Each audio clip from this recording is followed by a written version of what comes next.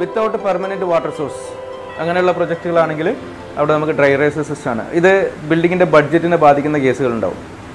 ചെറിയ ബിൽഡിങ്ങിൽ 3 ഫ്ലോർ 2 ഫ്ലോറൊക്കെ ആണെങ്കിൽ അത് ജസ്റ്റ് പൈപ്പ് മാത്രം വെച്ചിട്ട് ഒരു ഹോസ്റീലിൻ്റെ അല്ലെങ്കിൽ സ്റ്റാൻഡ് പൈപ്പ് മാത്രം വെക്കുക. ബാക്കിയൊക്കെ നമുക്ക് വാട്ടർ സോഴ്സ് അവൈലബിൾ അല്ല, പക്ഷേ പുറത്തുനിന്ന് എക്സ്റ്റേണൽ സോഴ്സസ് യൂസ് ചെയ്യേണ്ടി വരും.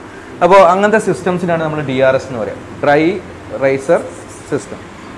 ഇനി ഈ ഡ്രൈ റൈസർ സിസ്റ്റത്തിൽ ഇതിൽ ഒരു കാര്യം 3 ടേംസ് സാധാരണ NFPAയിൽ പറയുന്നുണ്ട്.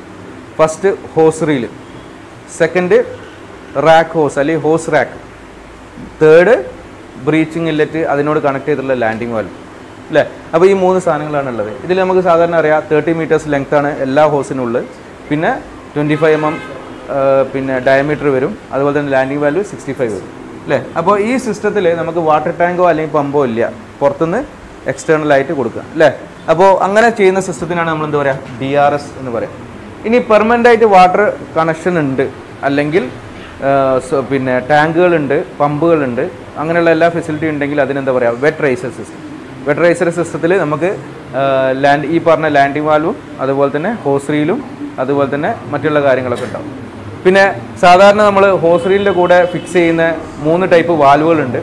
ഒന്ന് PRV, പ്രഷർ റിലീസ് വാൽവ്. 12 ബാറിൻ്റെ മേലെ പോവുകയാണെങ്കിൽ പ്രഷർ റിലീസ് വാൽവ് കൊടുക്കണം. പിന്നെ അടുത്തത് ഗേറ്റ് വാൽവ് കൊടുക്കാം. ഗേറ്റ് വാൽവ് കൂടാതെ ലോക്ക് ഷീൽഡ് വാൽവ് LSV അല്ലേ, ഈ 3 വാൽവ് കൊടുക്കാറുണ്ട്. ലോക്ക് ഷീൽഡ് വാൽവും PRVയും നമുക്ക് റിക്വയർമെൻറ്റ്സിനനുസരിച്ചാണ്. നിർബന്ധമായിട്ട് എന്ത് വേണം, ഗേറ്റ് വാൽവ് വേണം. അപ്പോൾ ഇതൊക്കെ 1 ഇഞ്ചിൻ്റെ ഫിറ്റിങ്സ് ആണ്.